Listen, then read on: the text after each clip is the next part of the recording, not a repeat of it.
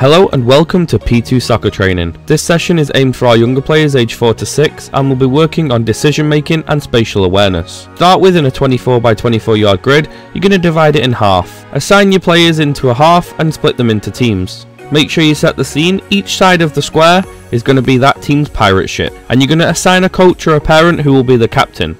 The captain's job is to guide the players through the game. Place all the balls randomly throughout the area, and these are going to be cannonballs. The objective of the game is to try and get all the cannonballs off your ship onto the opposition ship. You're going to play for 2 to 3 minutes, and the team that has the least amount of balls on their pirate ship at the end will win. If we're going to progress this, we're going to allow our players to now dribble across. If they choose to dribble their soccer ball across, they can try and kick the ball at the opposition and try and tag them.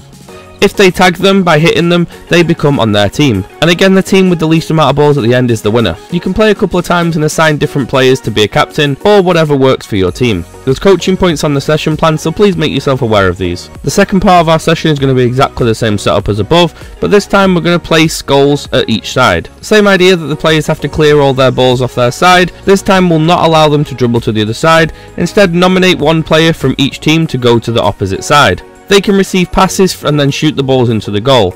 The winning team is the one that scores the most goals. You can progress this by only allowing the player in the opposite half to score the goals after they receive a pass, so then we're working on spatial awareness and getting open. Again, there's a couple of coaching points on the session plan that you should familiarise yourself with on this, and our final part of the session is game time. On a 30 by 20 yard field, you're going to place a goal at each end. We're going to play no goalkeepers at this stage, and we're going to try and balance our teams the best you can. Newer players and more advanced players may need splitting up, or you can balance the teams however you like. The goal is to have everyone involved in the game and kicking on a regular basis. There's a session overview on the plan, and you should definitely familiarise yourself with this. Thank you very much for watching, and for more of these exercises, please visit us on YouTube or visit us on p2.soccer.